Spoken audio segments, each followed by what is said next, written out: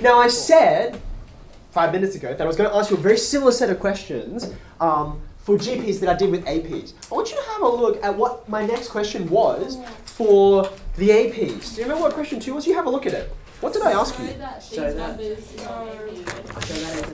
Yep. So I wanted to say, just prove it, use the test. We will use the test in a minute.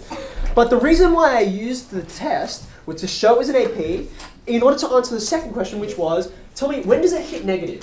When does it hit negative? Okay. Now I hope it's going to become clear in a very brief moment, and that's what this table is about, that I cannot ask this question for a GP. Or, I mean, I can, but it's a bit meaningless, really, okay? So let me try and illustrate for you why. Again, I'm going to do a bit of a compare-contrast here, okay? I'm going to think about APs, and then I'm going to think about, which row am I up to? GPs. All right? Now, what I want you to get a feeling for is, how do APs and GPs, think of them kind of like little objects, little living objects that behave in a certain way, okay? Just like when you think of functions, right? You can think of linear functions and parabolic functions and hyperbolic functions, and each one sort of acts in a kind of way, and you get a feel for it, right? Like, we've come to the point now where if I say x squared, it's actually hard to not think of the shape of a parabola because you guys have been working with it so long. Now I want to get this, I'm actually going to give you some pictures, we're going to draw some things together to try and get a feel for how APs and GPs behave. Based on, remember, there are only two numbers that define an AP or a GP. And those two numbers are either the first term in common difference or the first term and the common ratio. Okay, so if we think about what's happening to each of these, first term difference, first term ratio, we will get a sense of how the different kinds of APs and GPs behave. Okay? Yes? So is this the second question or not? So this is my reason why I can't ask the second question that I asked before. I can't ask it of GPs. And when we get to this last row of this table, probably before that, you'll see what's going on. But when you get to the last row, you'll see why. Okay.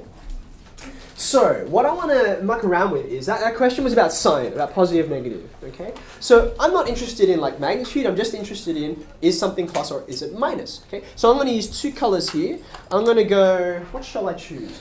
I'm going to go black and green. Okay. I'm going to use black for negative and green for positive. Okay. So let's think about the simplest possible case. If I have an AP and the first term is positive, and the common difference is also positive. Okay? I know my table, I'm starting to fill it out from the right. It looks a bit backwards, but you'll see why, hopefully why. If I have a first term that's positive, and I have a common difference that's positive, okay? What will all of the terms in the AP be in terms of sign? They will all be positive, because you start somewhere above 0, and then you just keep going up, right? You just keep going up. So in other words, firstly, I'm going to say they're all positive. Every single term is positive. And I want to draw a picture for this. So if I imagine a progression as like a kind of like a row of numbers that just go along, you know, first term, second term, third term, and so on, all of them are positive. I suppose I could write dot, dot, dot. Okay? It continues. They're all positive. Are you happy with that? Now, in the same way, I could do the opposite case, right? If instead I had a first term that was negative, and I also had a common difference that was negative. I don't get the picture. Okay, so I'm imagining the terms progressing along, and they're all going to be positive, right? So they're all green, as it were. Okay? Just trust me. Just trust me. Once we get a few more rows on here, you'll see. Now, if I start at a negative, start below ground, and I just start digging, get even more negative, what will happen to all the terms in terms of sign? They're all negative, right? All negative. Okay? So in other words, I've got the same kind of thing, but all negative. Now just to put some other language on this, right, to draw some parallels, this is a little bit like thinking, you know when we had quadratics? Do you remember quadratics? This is a bit like positive definite. Everything, any value you put in there, you pick some term, and they're all going to be positive. And here, you pick some term, any term you like, they'll all be negative. Is that okay? Now, let's think about that question I gave you, question 2 with the APs, right? What was A, the first term? In terms of sign, what was it? Positive. It was positive, right? I think it was 100? Yeah. It was positive. But we worked out very quickly by testing that the common difference was negative. Do you remember that? Yeah. Now, what will happen? Here's where our picture starts to get useful, okay? What happens is that there is a small number of terms, a finite number of terms, in fact, that are positive, okay? But at some point, what was it, the 13th or 14th? I can't remember what it was. 14th. At the 14th term, it hits negative, and then it's negative forever, right? It never recovers. It's a little bit like starting above ground, and then you start digging. Because you're digging, you never turn around. It's never going to come back up and become positive. So therefore, my diagram is going to look like this. Oh. Right? You start positive, and then you hit negative. Now, the reason why I've drawn this negative part so much bigger is because this green part is finite, and the black part is infinite. It never ends. So no matter how big this is, like you could start at 1 million and take a long time to get to negative. But once you get there, this is always going to be like disproportionately longer than that. It will be infinity times longer, actually. So therefore, what are we getting here? In our picture, it's positive, right? And then it becomes, how does it behave? It becomes negative, all right?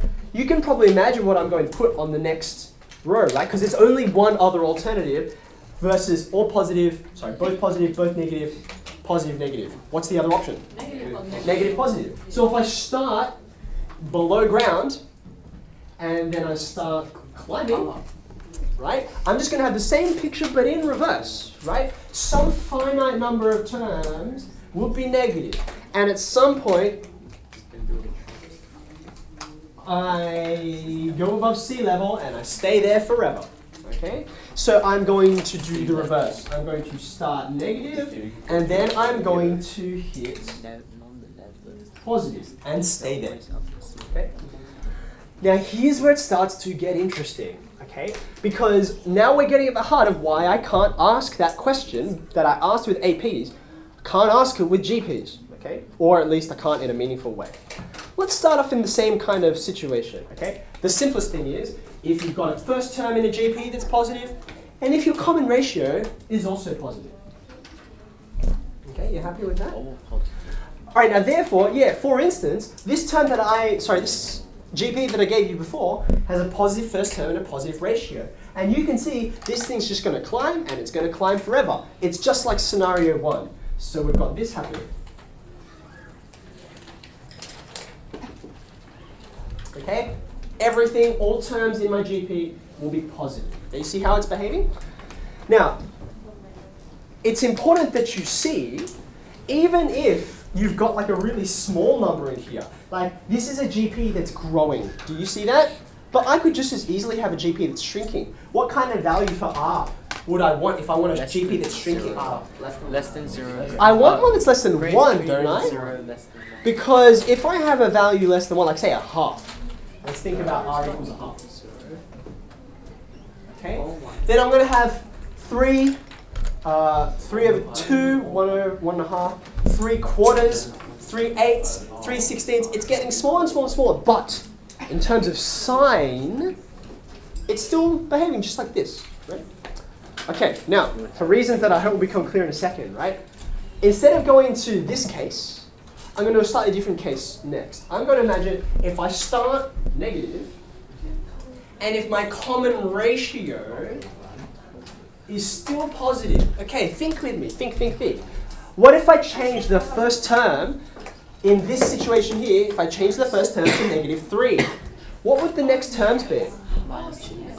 There'd be negative 3, then negative 6, then negative 12, then negative 24. Do you agree with that? So what's my picture going to look like? It'll be the whole thing with black, right?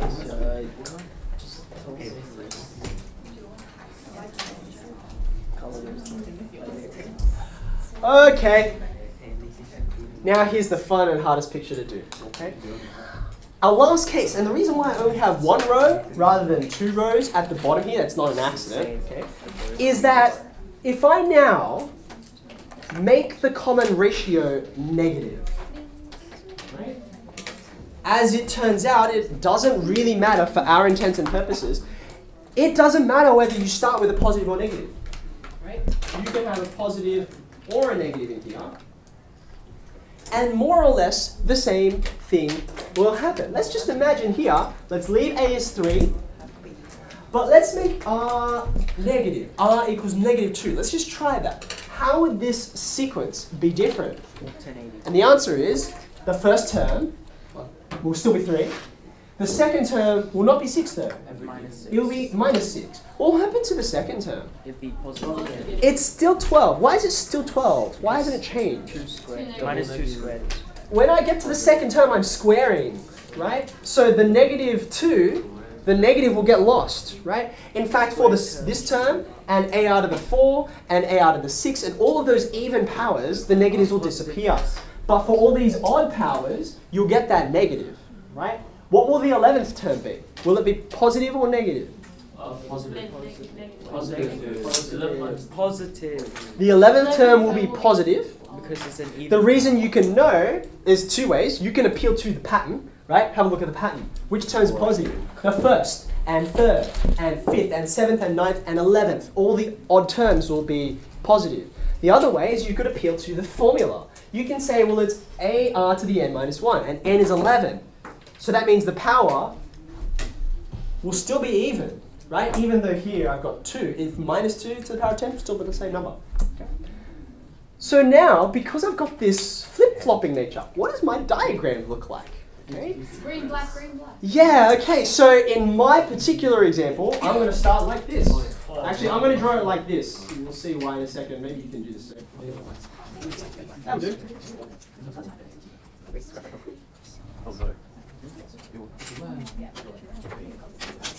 Okay. Right, so what's going on here, right? I know that, strictly speaking, I would have a different version if I changed my first term. If my first term were negative, instead of going green, black, green, black, green, black, it would just go black, green, black, green, black, green, okay? But essentially, I've got, remember, I'm trying to think about behavior. I've got the same kind of behavior. This is called alternating. Does this look familiar? Does the word seem familiar? We looked at the alternating harmonic series yesterday, right? Well, this is an alternating GP, and plenty of GPs are alternating. All you need is this condition down the end. Now, can you see why I couldn't ask you that question, right? When does it first become negative, right? Well, it'll either be, the only way to get a first negative term, right, is you're either all negative, in which case, why ask the question, or it's the first or second term. Those are the only possible answers, right? You don't get this kind of behavior like you have with an AP, because APs and GPs, despite having so many things in common, this one little difference makes them behave drastically differently, okay?